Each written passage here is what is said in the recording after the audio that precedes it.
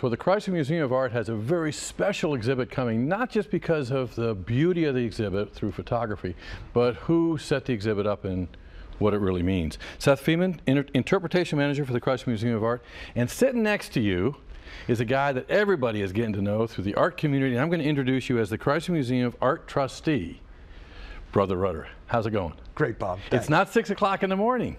No, it's not, and I'm on TV. How's that? There you go. So let me start with you, Seth. This is a very special exhibit for what reason? Well, so this exhibition has been a long time in the planning. It was planned by our curator of contemporary art, Amy Brandt, who recently passed away. And so this is the last project that she worked on for the Chrysler, and it's being presented in memory of her. And brother, that means a lot to you as the exhibit chair, right? It does, and Amy was a very close friend, and Amy had become an intellectual leader on 1980s art. Her book before this catalog was called Interplay, where she rebranded what everybody thought of late 80s art as neo-conceptualism, and she was really driving the conversation. So Kwong, as a 1980s photographer who was somewhat underappreciated, has been brought to the light by Amy.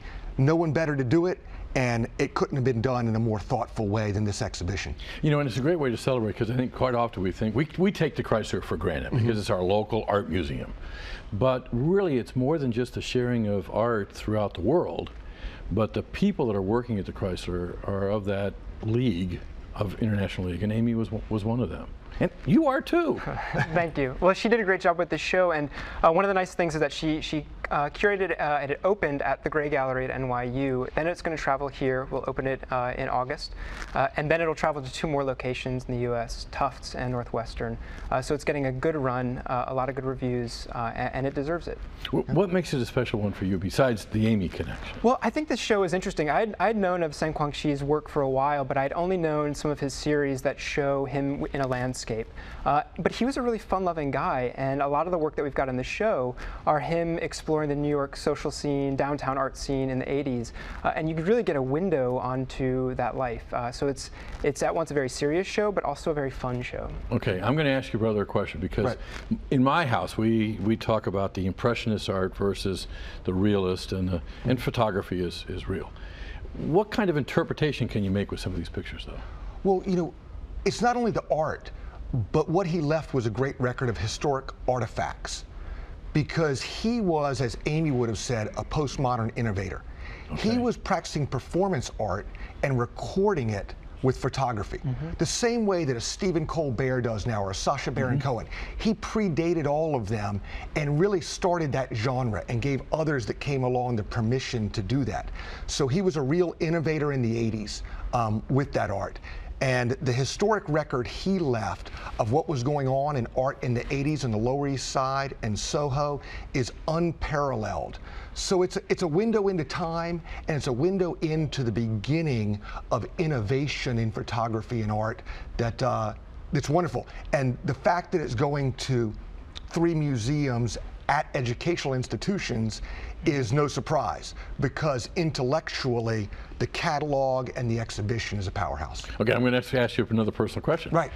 Where were you in the 80s? I was in New York in the 80s. From so it reflected your reality then, too. It completely did. I lived through a lot of this. The Keith Haring and Jean-Michel Basquiat, David Sally, the Lower East Side burgeoning of the pop shop. My wife and I were in New York at the time, and so this has a real personal resonance to us. Wow. Well, Seth, should I ask you where you were in the 80s? Elementary school. So did this bring back memories? Well, it's something, you know, when I first moved to New York after I graduated from college, I lived on the Lower East Side, and a lot of this is still there, a lot of that energy is still there, and at the time it was sort of when retro 80 things were really cool again. So the Pyramid Club, which is one of the places where Tseng went, was open at that time, and I remember going there for 80s night, but then it was sort of retro. Okay. Now, you guys are famous for doing more than just exhibits. Let's talk about the hottest place to be on a Thursday. Or is it the coolest place to be on a Thursday? Well, it's going to be both hot and cool. We'll have, as we always do on the third Thursdays of the month, we'll have events happening at the Hot Shop at the studio, the Glass Studio. But we'll also in the main building be having a very large event as part of the opening for this show, August 20th. It is free and open to the public thanks to sponsorship. Say that again. Free and open to the public. Yeah, just want to make sure people understand. Free and open to the public thanks to sponsorship from Harbor and Pride, who are helping us put this show together, put this party together. And we have some fun activities planned. Todd Rosenlieb's dancers will be in the house dancing. There'll be swank, sort of New York studio setting. There's going to be a cash bar, a dessert bar. It's going to be a lot of fun. And then there's going to be an after party also at Work Release in the Arts District. So once you go from the Chrysler party, you go right down the street in the Arts District, and the party will continue at Work Release. We partner with the Chrysler for this event. I thought you guys said this was an educational experience. Well, fun can be educational. Yeah. We're going to teach how to have fun with art. There we go. Yeah. Brother, I want to talk to you about that because you mentioned Work Release. And people are saying, Work Release? That was a presidential program or something, wasn't it? The Arts District. I can't have you on the sofa without talking about the Arts District. This is something really special to you, isn't it? It is. We renovated that Texaco building on the corner of Granby and Olney as a place to house not only the Rudder Family Art Foundation, but an art exhibition and event space that we called Work Release, which is just a fun name that gets people's attention. And it's so that new artists can release work through that space and that we can bring contemporary art to people in a space where they feel comfortable. Not everybody is comfortable with galleries and museums, so we thought if we democratize the space, we can offer an inviting place where people can engage with art and artists in a meaningful but fun way. Because going back to the exhibit, even if you were elementary school or law school or post-law school in the 80s, through the art, you can really connect, right? You can, and this art is a lot about connection. You will see that if anyone invented the selfie, it was Kwong.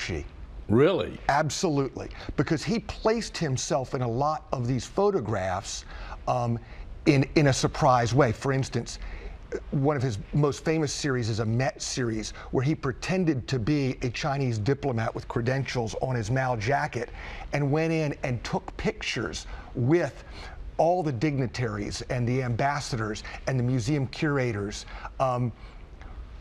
But they didn't know who he was. Oh, that's a hoot. Right. So it was a little bit of prank and fun with some selfies at the same time, all the way back to the 80s. He was an innovator. All right. Okay, Seth, what's coming up next then? So after that, our big fall show is Saints and Dragons. It'll be icons from Byzantium to Russia. So that'll be very exciting and a very different change of pace. Ooh, and of course, all of these are in the exhibit space that's in the first floor. Well, this is interesting. The Tseng show is actually happening upstairs in our McKinnon Contemporary Galleries. Oh, cool. One of the things we did in the renovation was put in movable walls. So we're reconfiguring the space. We're making use of that and making a very active place. So if you think you've been to the Chrysler Museum of Art, you really haven't. Yeah, so come on over. It really draws you through. Thanks for everything that you've done to bring Amy's legacy alive. And brother, I'm looking forward to talking to you more about the Arts District and all the other exciting things going on in Norfolk with the arts. Wonderful, Bob. Thank you. Appreciate it. When we come back, the honeybees are coming, we hope. Stay tuned.